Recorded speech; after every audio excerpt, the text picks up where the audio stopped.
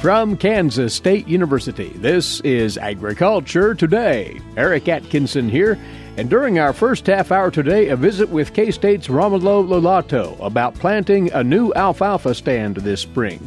He'll share information on the new low-lignin and glyphosate-tolerant alfalfa varieties, how well they've performed in independent field trials, and he'll look as well at nutrient management for newly seeded alfalfa. Later, Britton Rucker talks with K-State's Sandy Johnson about a relatively new approach to diagnosing pregnancies in beef cows and heifers, that is, conducting a glycoprotein test to determine pregnancy. She spoke on this topic at the recent K-State Cattlemen's Day. And further ahead with his weekly commentary on life in rural Kansas, K-State's Gus Vanderhoeven. All that here on Agriculture Today. Agriculture and food systems are the main drivers of the Kansas economy, but must be improved in order to feed the world's growing population. How are we going to do so? Reduce food loss, find ways to preserve grasslands, and help families stretch their dollars. Global food systems is one of the 5 grand challenges K-State Research and Extension is addressing. To learn more, visit www.ksre.ksu.edu.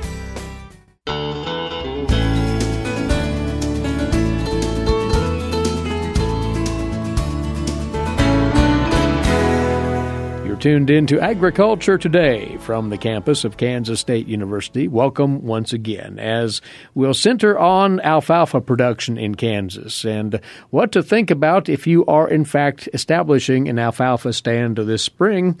Romulo Lollato is with us. As you know, he is a wheat production specialist here at K-State, but he also doubles as a forage specialist with K-State Research and Extension. So we've invited Romulo in to talk over a couple of things here, alfalfa variety selection and fertility management. But Romulo, one thing we can say with some certainty, if one is going to plant alfalfa this spring, they'll be planting to moisture. Hi, Eric. Yes, definitely. I mean, if we can ever get around planting, right? Right. So thanks for having me here today. And variety selection and fertility management on alfalfa, I guess 2 important topics that a producer who either is going to establish a stand now or has a already established stand is probably thinking about, right? So going into this first topic of variety selection. I think whenever we're establishing a stand of alfalfa, we need to keep in mind that this is 4, 5, 6 years or more commitment, right? So I'll definitely encourage producers to really do their research as far as the available options on alfalfa for their region with good adaptability, right? So before making that commitment, what are some important traits that we need to keep in mind when selecting an alfalfa variety? First, of course, is the yield potential. Right? Are we talking about 5 ton per season, or are we talking about an 8 ton per season? Now, historically, K-State would have had that information in variety performance tests. Unfortunately, recently, as of 2013, we have not been collecting that information anymore. So we would not be able to offer that variety comparison on a yearly basis to producers. Perhaps we can find some information within the extension centers, some of the trials that are still going on, but that's just not offered on a yearly basis anymore. So really try to do the homework on trying to see what's the yield potential of that variety. Talking to the seed producers, perhaps they have some different comparisons, or neighbors who have varieties that have been working well. So definitely that's one thing that we need to keep in mind, yield potential. Disease and insect resistance as well, probably traits to be looking at. When we talk about fall dormancy, right? We typically don't want anything to have a too high of a fall dormancy. Otherwise, our yields in the fall might already be compromised. We might not produce as much fall forage because that dormancy might start early. Winter hardiness as well. Definitely, we don't need as much winter hardiness as states up north do, but definitely important to have good winter hardiness in our variety so it's going to make through the winter, especially in the cases in the winter that we have like this one, right? It's been such a long winter. If producers are going to graze, perhaps some grazing tolerance as well will be important trait to look at. And maybe a couple of new things that might be on the mind of producers will be more on the either Roundup Ready side of things or low-lignin alfalfa varieties. Since you brought those up, for The first things you mentioned are pretty standard principles of alfalfa management and variety selection. But these two relatively new entries, the glyphosate-tolerant, or if you rather, Roundup-ready alfalfa, what does that variety bring to the table, Romulo?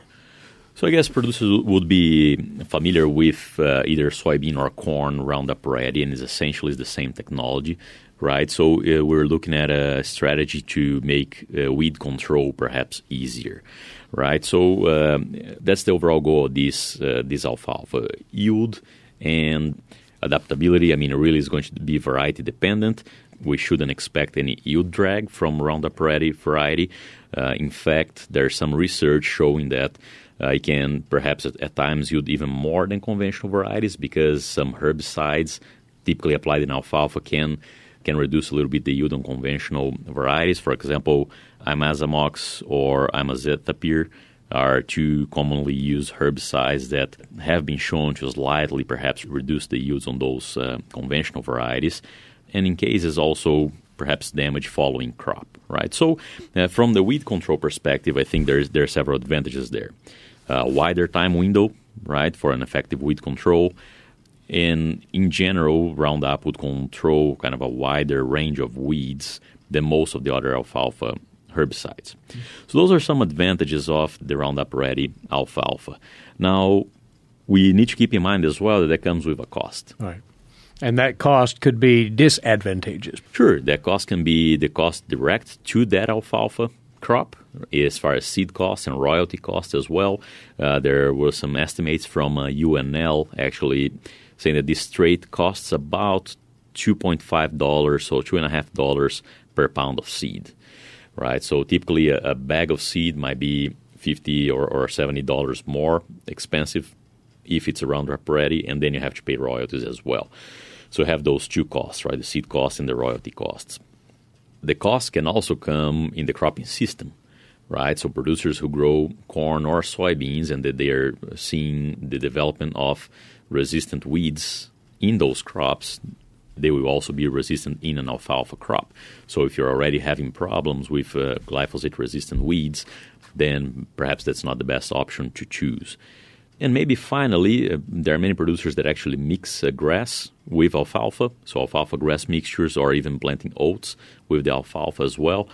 And you could do that with Roundup Ready alfalfa, but you couldn't then spray Roundup. Otherwise, you'd kill the grass as well. So really, the advantages of it come on the form of perhaps an easier weed control, but it does come with some issues that the producers need to consider, which is the increased seed cost and also weed resistance. A producer, if they're going to seriously look at this option, just for starters, needs to look back at the recent weed issues, the history in their alfalfa stands, and if, in fact, this would be an advisable way to go, if their weed problem is that serious. Definitely. So I think the system can be very advantageous for producers whose weed problem are serious, but once you put Roundup resistant in the mix, right, then perhaps there are better options. So keep that particular point high on your radar there as far as considering that alfalfa variety. Now, the low-lignin alfalfa, this gets at the content of the alfalfa itself. And explain what the specialty is concerning this variety. Sure. So here recently, 2014, 2015, there's been a development and release of some low-lignin alfalfa. So first, let's think of what lignin is, right? And lignin, it's a plant structure, right, that provides strength, provides structure to the plant.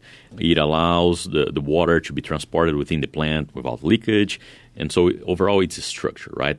So a plant with less lignin, it will have a lower fiber content, right? That's essentially what lignin does.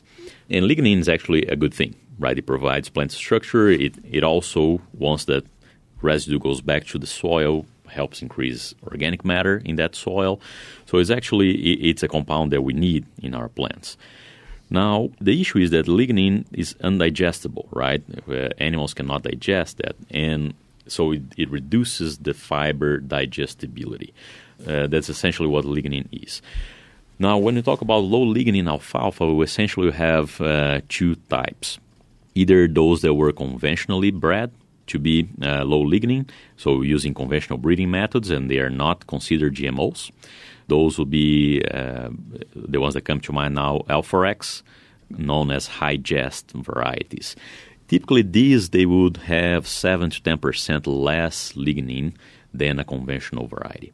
And there's also from Forage Genetics International, which we call Harvextra.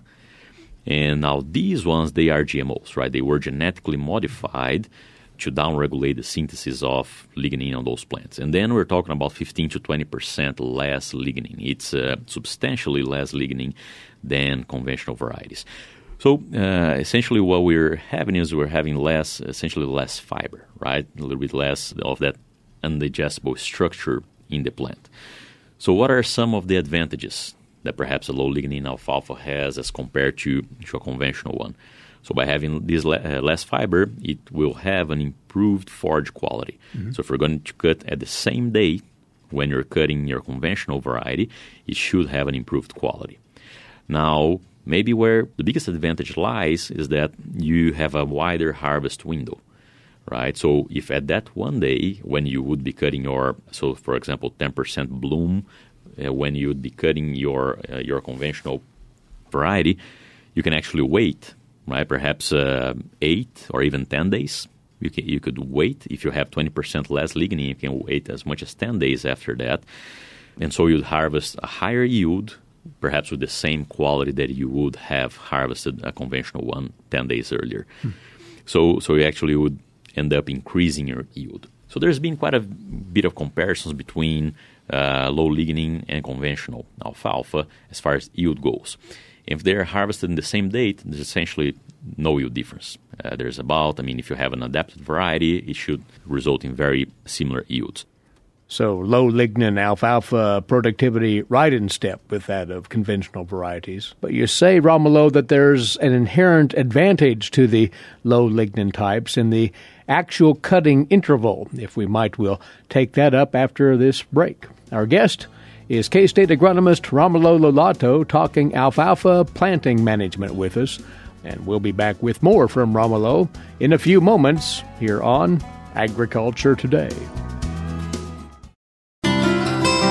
For 25 years, K-State Research and Extension's Kansas Agricultural Mediation Services has been providing a no-cost, confidential place to call in and visit with an agricultural lawyer. Our experts are available to help you producers handle legal and financial issues. Explore your options and generate solutions. Call us at 800-321-3276 or visit us online. Kansas Agricultural Mediation Services. Agriculture Today continues now. Back with us, K-State crop production specialist Romulo Lollato, as we're discussing seeding a new alfalfa stand this spring, if the weather ever decides to cooperate. Ahead of the break, Romulo shared with us helpful information on the new alfalfa varieties available to you growers, the glyphosate-resistant types and the low-lignin alfalfa. And to round out our look at the latter, Romulo, you tell us that with the low-lignin types, growers can actually scale back on their cuttings without sacrificing overall tonnage. Yes, Eric. The biggest advantage is actually that in the season you can reduce the number of cuttings. Right, so if you're extending the interval between cuttings from 32 days to close to 40 days, 42 days, right, you're delaying 8 to 10 days, still maintaining the same quality, then you're reducing the number of cuttings and increasing your yield in the season. So there's actually some comparisons that have been done with either 3 versus 4 cuttings in the season, right? Considering stopping the season September 1st. Many times in Kansas we can go a little bit further than that. Mm-hmm. But this data that was comparing 3 versus 4 cuts, right? And what they were finding is that with those 3 cuts, that you were leaving them about 8 to 10 days more, the intervals between the cuts, you were increasing yields 20 to 25%. So actually, by reducing the number of cuts, the total season yield, so I'm talking about the total in the end of the season, was actually higher. So if you're able to wait, but your quality is still going to be the same, right? That's where the biggest advantage of these low-lignin varieties lies. Really, perhaps reducing the number of cuttings, you have less costs with that. In each cutting, you're harvesting more. And then in the season, you're actually, at least data that preliminary data has shown up to 20 or 25% season gain in forage from reducing the number of cuttings. So far, it's all positive. Are there any downsides to the low-lignin alfalfas? Well, there's been some, if we think of the function of the lignin, right, which is a structure, there's been some talks about potentially lodging issues, right? So although really in research we haven't necessarily seen an increase in lodging, perhaps on a field level in a commercial setting there might be, but really within a research setting we haven't really seen much increase in lodging. So overall, I think the trait is really promising. I think if producers can get around the fact that one less cut might actually bring more yield in the end, I think the technology is quite promising. So something to ponder, the low-lignin alfalfa varieties as well. Let's talk a moment, if we might, Romulo, then about fertility management for a new alfalfa stand. As we know, it is a legume, fixes its own nitrogen. That's not where one focuses their attention. Sure, Eric. Whenever we're talking about fertility management on alfalfa, we need to remember that this is a crop that we are harvesting 4, perhaps 5 times in the year. So the nutrient removal is quite high, right? We're actually, for every ton of alfalfa produced, right, the nutrient that is needed the most is potash, so K2O, right? We're removing about 60 pounds of K2O per ton of alfalfa. So it's a very high nutrient removal. We're also removing quite a bit of nitrogen, but as you mentioned, it's a nitrogen-fixing legume, so we don't really need to provide that. It removes quite a bit of calcium as well, phosphorus and sulfur. So those are probably the ones that we probably should keep in mind now. So having in mind that nitrogen is going to be produced by alfalfa, and we don't need to really talk about that, let's focus on some of these other nutrients that, especially if you're going to establish an alfalfa stand now in the spring, you need to be on top of before getting into. First and perhaps foremost here is soil pH. So alfalfa is extremely susceptible to acid soils. Very different from wheat that you may get by on a soil pH of 4.4, 4.5. Alfalfa, we need that soil pH higher than 6.5. So we're talking 6.5 pH or higher to really allow the alfalfa to allow the bacteria and alfalfa together to produce that nitrogen, but also to maximize forage yield for alfalfa. And we need to correct that soil pH before going into the alfalfa stand. So again, remember, it's a 4-6 year investment that we're going to have. So we definitely need to have those soil samples taken and the lime applied with enough time for it to be effective before we actually plant the alfalfa.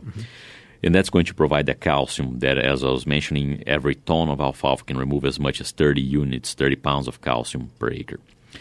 K2O also, so potash, very, very important to supply potash because it's a crop that removes considerable amount of potash.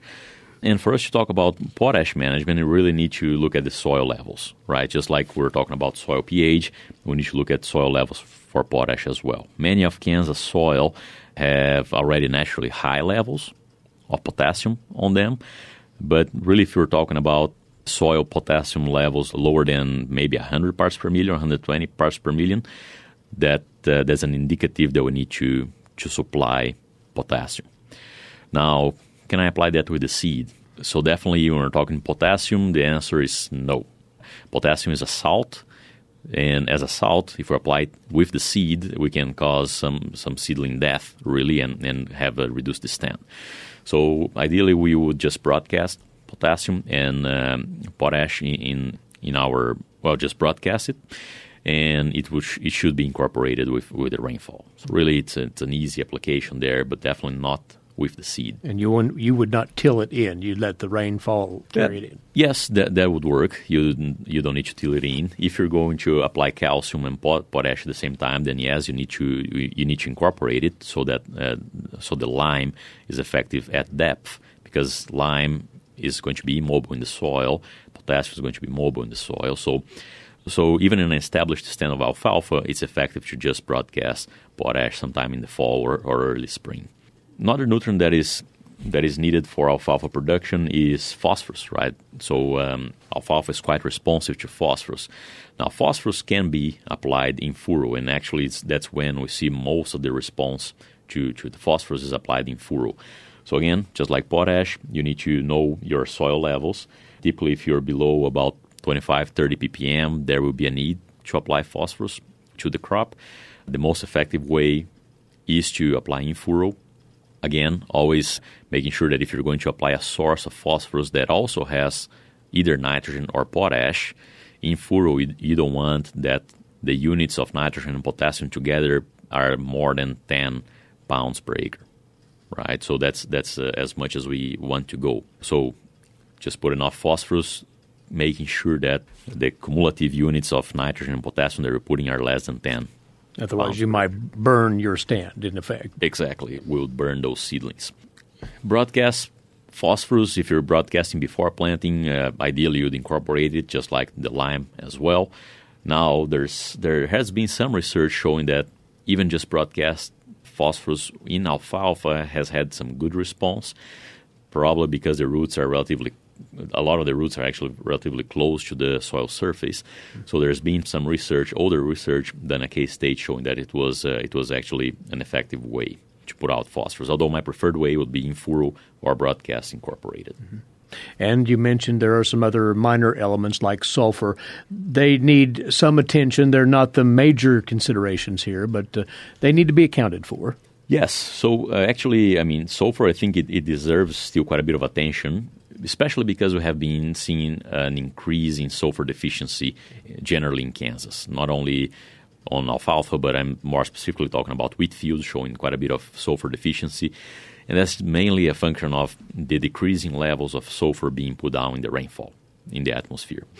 So really, sulfur management, alfalfa will require maybe 8, perhaps 10 pounds of sulfur per ton of alfalfa produced per acre. So keeping that in mind, it's also a nutrient a macronutrient, a nutrient that is required in relatively high amounts. So I'll definitely rather be on the safe side, and perhaps being as mobile nutrient as it is, you can just broadcast gypsum, or depending on the source. I probably, if you're putting elemental sulfur, it's not going to be available in the first year. You need to have that in mind. But I'll definitely be on the safe side and perhaps applying 20 pounds of sulfur to make sure that that's not a limiting factor, because alfalfa yields can be very limited by lack of sulfur in the soil. The starting point, as always, would be a pre-plant soil test, and that will help you draw a roadmap for your fertility management for your alfalfa, the new stand. Definitely. I think, Eric, anytime that we're talking about fertility management in crops, that's our starting point. We definitely, especially if we're talking about a kind of like perennial crop like we're talking in alfalfa here, that will be there for several years. We need to know what we have in the soil so we can actually manage the crop. You bet. Well, from there, we'll come back to the cutting management for alfalfa, which we're not even close to yet, of course, Romulo. But we need to lend some thoughts to that at some point, which we will do later on this spring. But for the here and now, this information on variety selection, on fertility management, is a good starting point for you producers to consider establishing that stand in good order this spring. And we'll have you back again soon, Romulo. Thank you for coming by. Thank you, Eric. Romulo Lollato is a crop production specialist, K-State Research and Extension. Producers, you can inquire about other alfalfa management information through your local extension office or go online to the K-State Agronomy website. And we'll have more after these moments away on Agriculture Today. Have you ever thought about where your food comes from? If you're thinking the grocery store, think again. Facts show that the American farmer feeds more than 129 people. They are continually increasing and improving their operations. A wide variety of crops and livestock are grown in Kansas as well as the United States, providing food to your dinner plate. Next time you see a farmer or rancher, thank them. For more information, contact K-State Research and Extension. This is Agriculture Today. I'm Britton Rucker. Pregnancy diagnosis can often be tricky in beef cattle operations, but there are some alternative methods to pregnancy detection to help producers be more precise when evaluating their herd.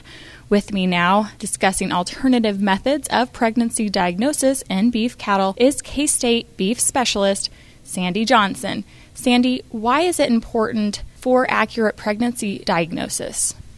Well, first of all, it's important for some pregnancy diagnosis just from the standpoint of it costs us $700, $800 a year to feed a cow year-round. If she's not going to bring a calf home to us, that's pretty expensive. And so we need to identify those females that are not going to be productive. And obviously we want to do that accurately. And the cost of selling a pregnant cow as an open is also an expensive one. And sometimes that happens depending on when we preg check and we can't determine yet that she's pregnant. So we can learn some things about timing, but we really want to avoid feeding cows that aren't going to bring a calf home. What are some methods for diagnosing pregnancies that a producer can choose from?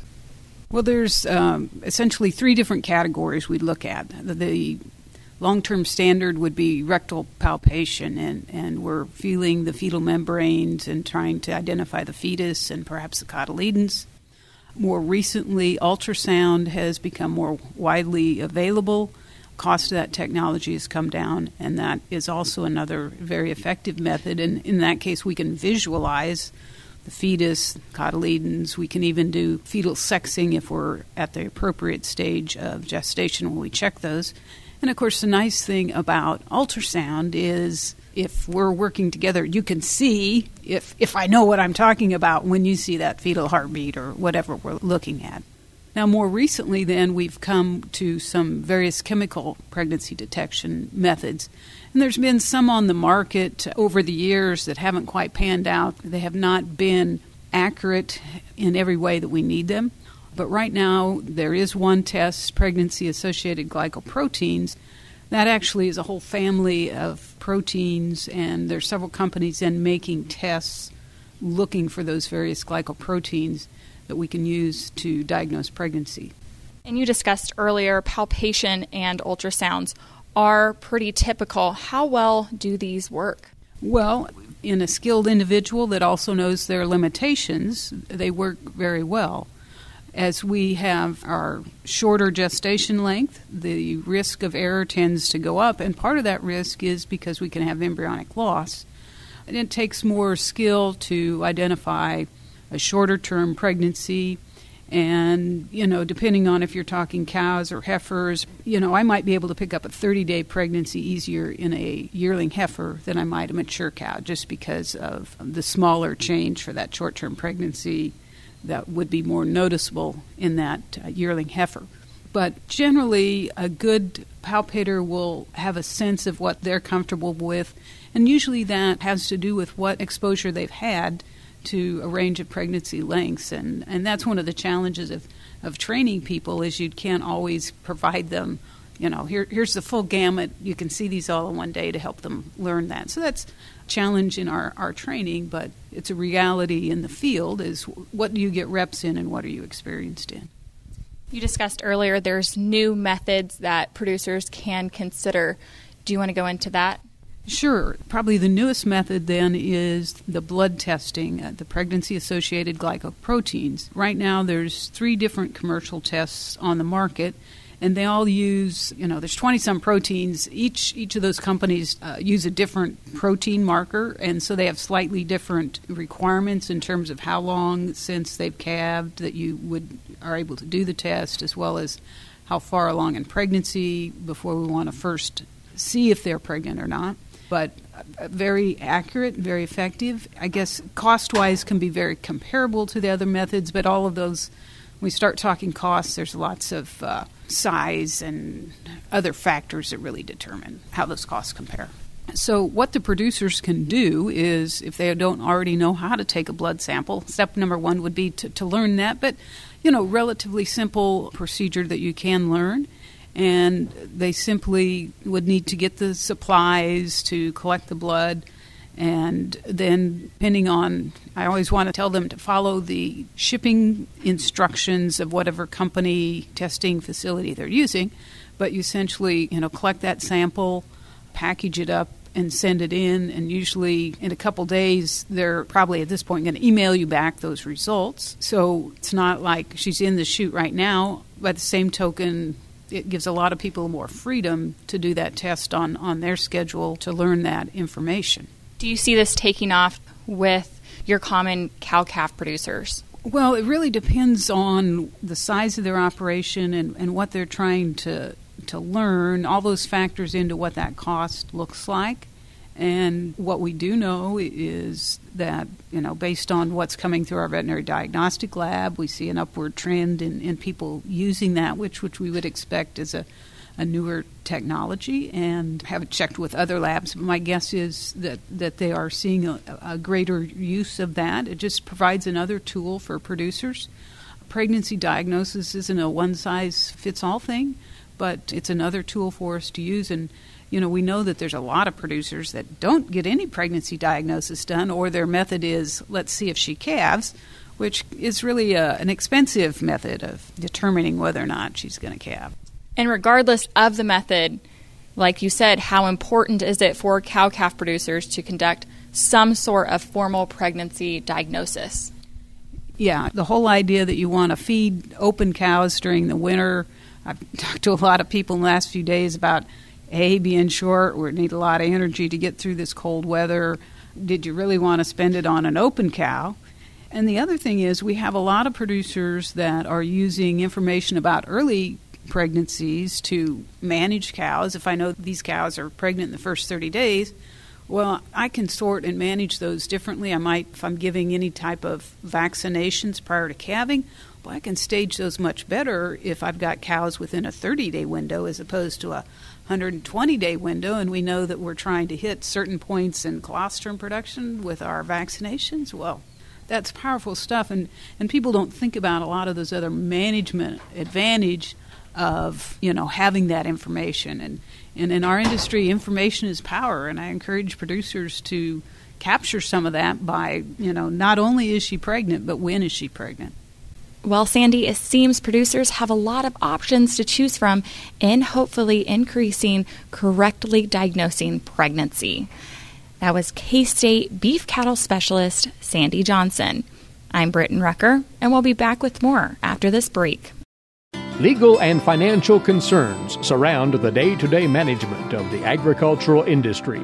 Producers, ag creditors, and USDA agencies rely on Kansas Agricultural Mediation Services. If you've received an adverse decision from the USDA or have an ag credit concern, call today 800-321-3276 or visit us online. Kansas Agricultural Mediation Services, exploring options, generating solutions. This is Agriculture Today.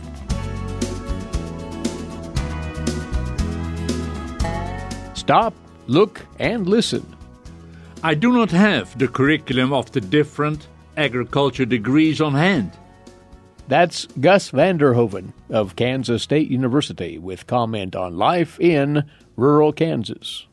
I've said it before as I came across the saying, and I quote, "It takes a lifetime to know a farm."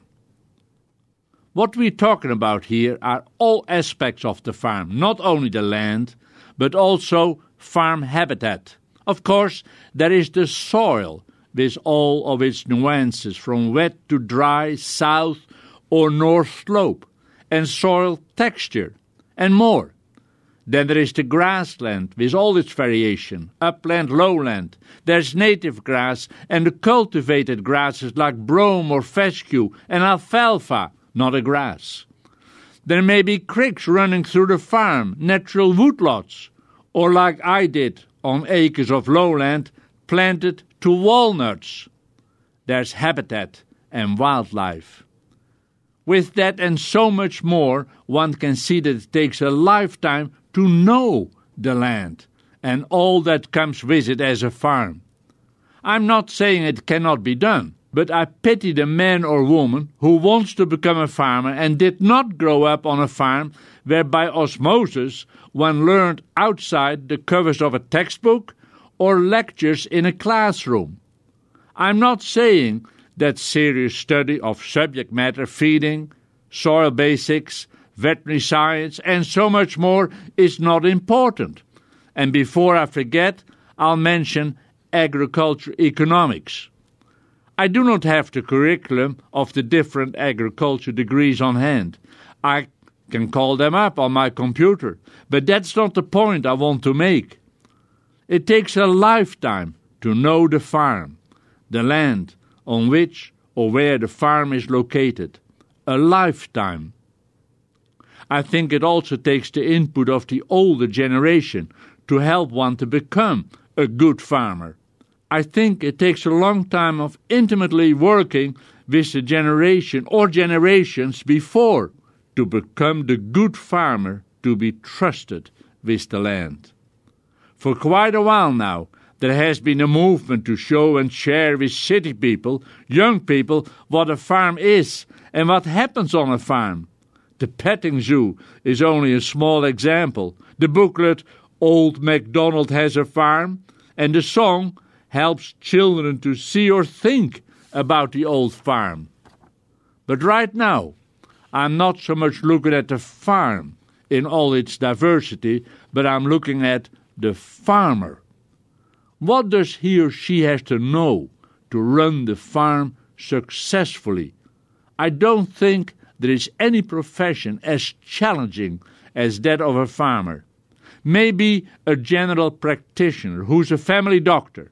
He or she, too, has to constantly think as patients come through. Think and know. Yes, there are the specialists, and they are also there for the farmer. But sometimes being specialists, they are too far removed of the complexity of a farm, as they have specialized on solving or proving one issue or problem. When the time comes that the young farmer starts to take over, I hope he or she has learned from his or her dad and granddad. Because if they have survived, there's wisdom and know-how which may not be in books. For me, a simple example is that no one learns to ride a horse by reading about it. Reading can lead to better riding and understanding of the horse. The same goes for other animals. How come an experienced farmer got killed by his young dairy bull? We all make mistakes, but there must be time to learn. And I'm sorry, a 4-year college degree does not make one a farmer. What it can do is stress responsibility for the land and for all the living creatures. That includes wildlife. On my desk lays the book The Care of the Earth, A History of Husbandry by Russell and Kate Lord. I love the word husbandry. We were taught husbandry at the Hawkesbury Agriculture College, Richmond, New South Wales, Australia. Somewhere in the old stable plaza is a brick with my name on it. I feel honored. My son had that brick placed. I later purchased another brick with my college friend's name on it and had it placed. Hawkesbury College, now part of the Sydney University, gave us a fantastic agriculture education. I graduated May 23rd, 1957. I will forever be grateful for that education. Theory and practice, hands-on, but know why and explain. When I happened to glance at Freem's book, Elements of Agriculture, 1951, I happened to come across an old nutrition test for producing dairy cows. I grinned and carefully placed it back in the book. I think young farmers need all the encouragement and help they can get. It doesn't take much to lose what has been in the family for generations. When I think farming, I do not think just the land. We can ruin good land, and we have. The word erosion makes me shudder, but I have come to realize that the farmer is the key here. Does he or she feel their responsibility for their land, the lands which will be there for future generations? They themselves will be passing it on, just like Granddad and Dad did. But here is the kicker, as Wendell Berry has said. If a farmer fails to understand what health is, his farm becomes unhealthy. It produces unhealthy food, which damages the health of the community. Wendell Berry is talking of health of soil, health of crops, health of livestock, health of family, health of neighbors' farms, health of community, health. Gus Vander Hoeven of Kansas State University with his weekly commentary on life in rural Kansas. We appreciate you tuning in. Please rejoin us right here this same time tomorrow, won't you? Until then, and for Britton Rucker, Eric Atkinson here. This has been Agriculture Today over the K-State Radio Network.